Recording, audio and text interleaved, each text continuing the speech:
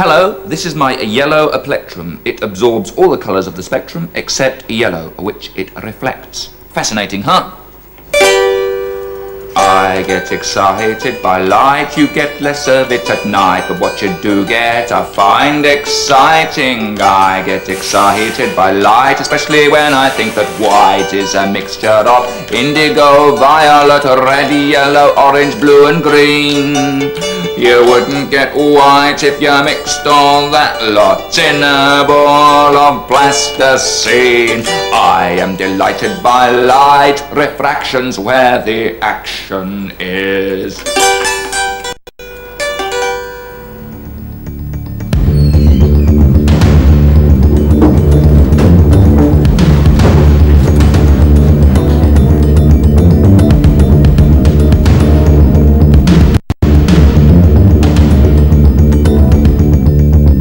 When you've got a laser gun, there's only one thing you really need to know.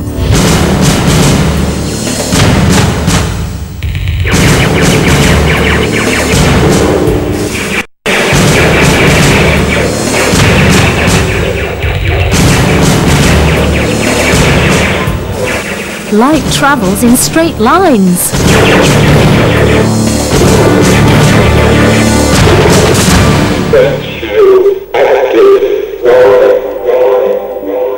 A wall of pencils in a spotlight casts a sharp shadow. Light is interesting. You can see where it isn't, and you can see where it is.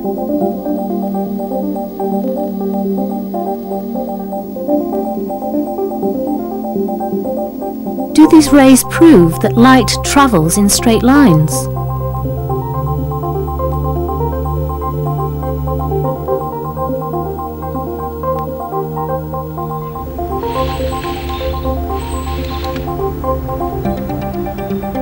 Rays of sunlight seem to arrive in straight lines.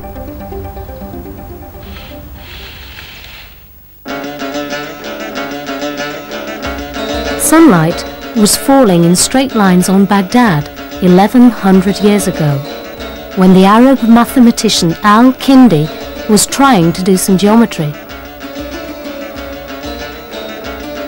But he was dazzled by the sun's rays coming in through a high window.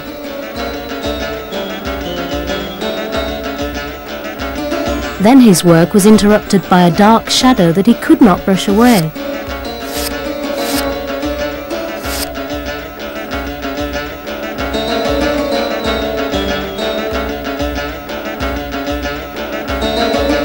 He wondered what on earth was going on. Then suddenly he saw the light.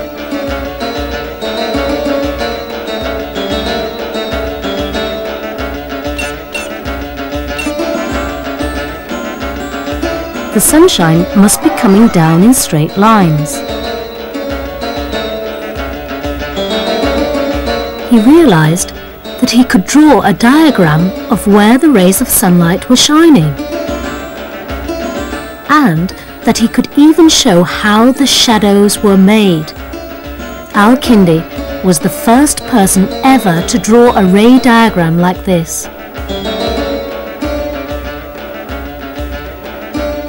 When there's no light, you can't see a thing. But when there is light, you can see anything that reflects the light. Black things don't. We see most things only by reflected light. This is a poster of the famous scientist Albert Einstein. There's a barrier between the observer and the lamp, so he can't see the lamp. Can you explain how he can see the poster?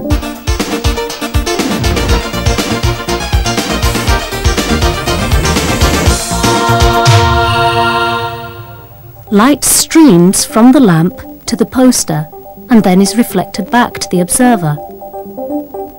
Nothing comes out of his eye. When the light arrives, it streams in through the pupil, so it's the reflected light that allows him to see Einstein.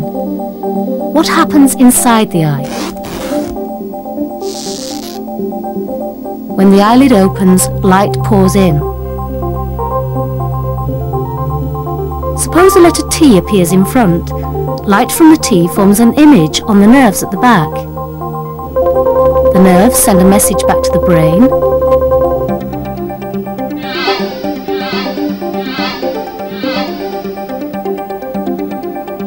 and the brain works out that there must be a letter T out there.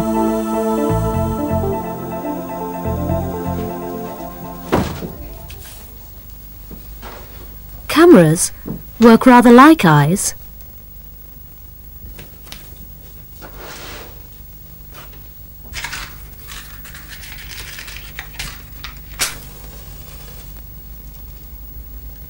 The camera's job is to collect light from the object and make an image at the back.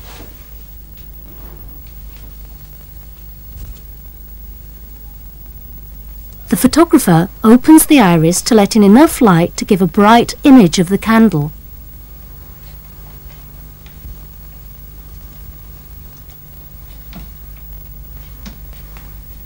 Then he moves the lens to bring the light to a focus.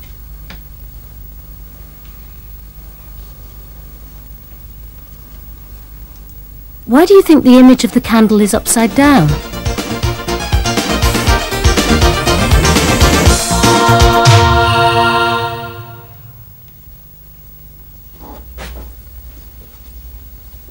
Modern cameras are more sophisticated and they have a lot of automatic controls, just like your eye.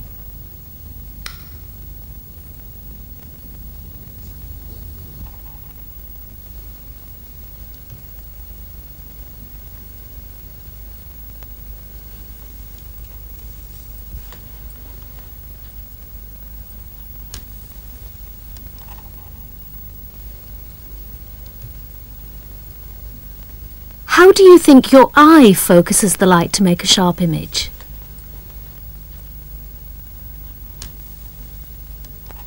So how do people see? Here's a model. This is the lens at the front of your eye. Remember, we see most things by reflected light. Light from the lamp falls on the hand and is reflected. Some goes through the lens to form an image on the screen at the back, which is like the retina of your eye.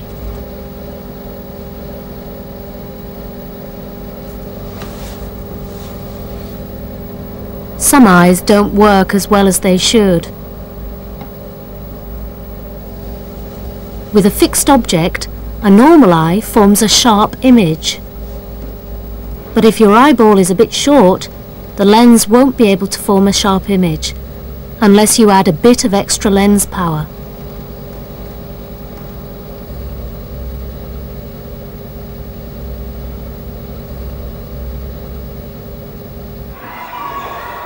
Peggy, are you paying attention? I needed the assistance of glasses, and I was glad of their existence. I couldn't see the destinations on the buses in the distance. I couldn't see the street signs and places to eat signs down at the market. I couldn't see the price of the cucumber on the top of the rack. Down at the football ground, I couldn't see the number on the soccer player's back.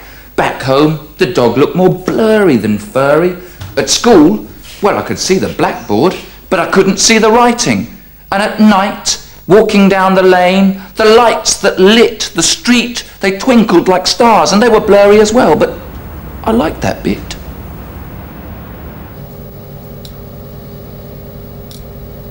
You can't use just any lens. These metal frame specs make the image even worse. You have to use the right correcting lens.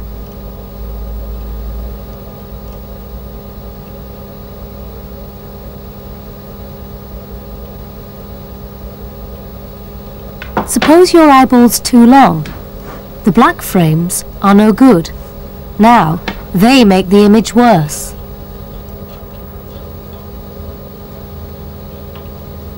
You need a different correcting lens to make the image sharp. Now the metal frames have the right lenses. How do you find out what corrective lenses you need?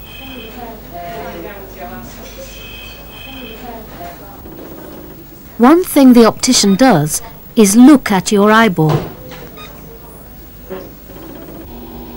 Here's a model of an eyeball with a beam of light that needs to be brought to a focus. Some people are short-sighted, some are long-sighted. Let's see what that means. First, the normal eye.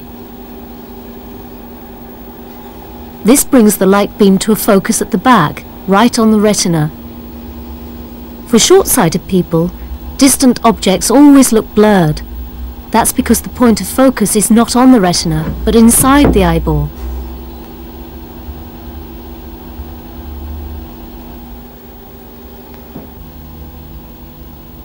What sort of correcting lens do you think will solve the problem of short sight?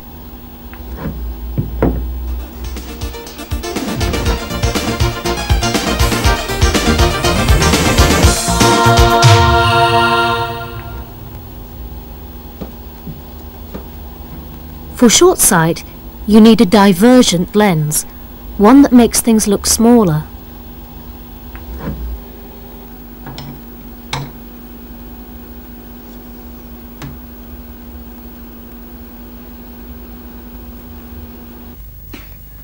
I sat in the optician's chair and staring at the chart. I couldn't see the letter T. I couldn't even start to see it. And my optician then explained to me the problem. Right. The light goes in your eyeball whose cornea makes it bend, and exactly on the retina is where the light should end up. But your lens is insufficient and it messes up the stunt, and instead of on the retina, the light ends up in front. So my eye needs a corrective lens through which the light beam passes. I see. It's a case of my myopia. And one more for your glasses.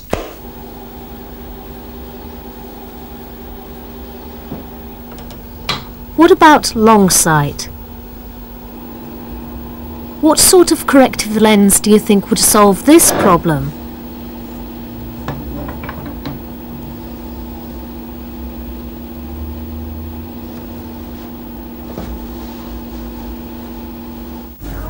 Can you see the big letter E over there, Mr. Scott? Yes. And can you see any of these smaller letters?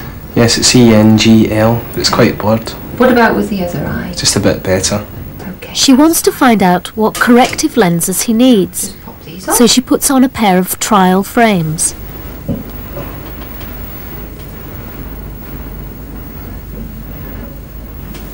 And tries out her first guess. Right. Now, can you see the middle line of letters there? Yes, it's DAOF, And what about the bottom line? EGDN. Then she uses trial and improvement to find the best possible power for his eyes. Okay, fine.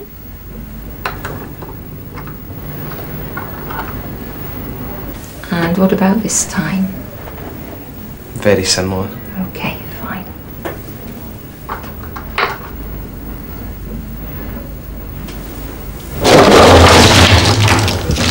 Suppose you had a load of specs destined for the third world. How would you measure the power of the lenses? Well, quicker they are, stronger they are, aren't they? Fill it through and pull them back and forward. Makes lighting go bigger and smaller. What would you look for? If you look down there, you can see that writing, but if you bring it right close, it goes all blurred. Yes. It's really more powerful ones that make it bigger. This group wrote a word on a piece of paper, held each lens a fixed distance both from the word and from the eye, and measured the width of the image. 1 centimetres plus 1.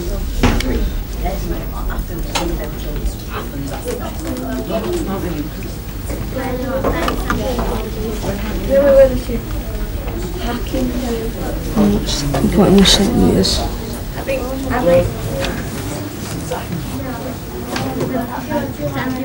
Lens power is measured in diopters. Negative numbers for divergent lenses, positive for convergent lenses. How would you use these standard lenses to measure the power of any other pair of specs?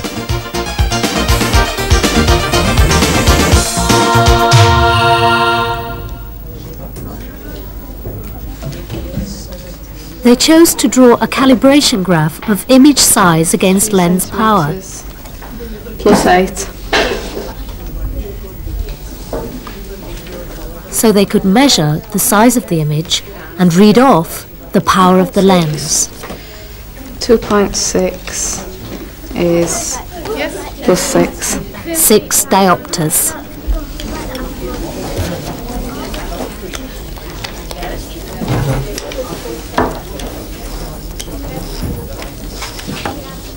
What connection do you think there might be between the power of a lens and its thickness? Left in middle is 2.7. 2.7. Yeah.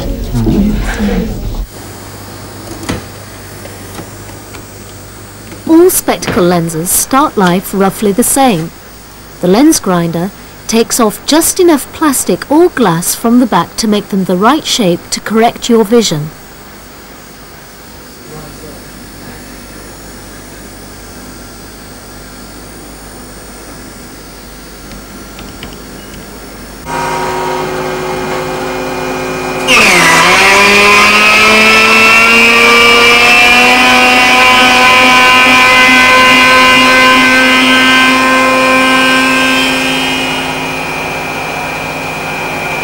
So, what sorts of images do different lenses form?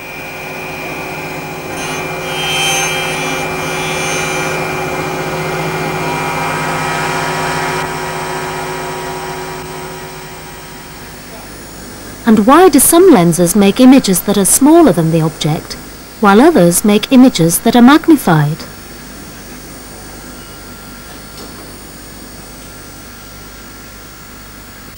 When the grinding is finished, the lenses have to be cut to the right shape to fit in the frames.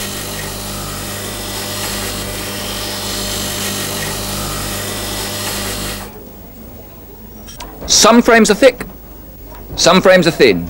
All of them keep your lenses in, unless you haven't got any.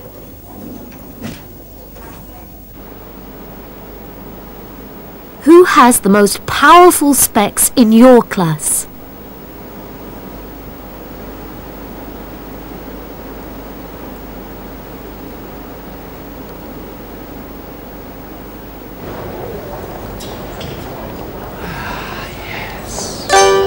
I am glad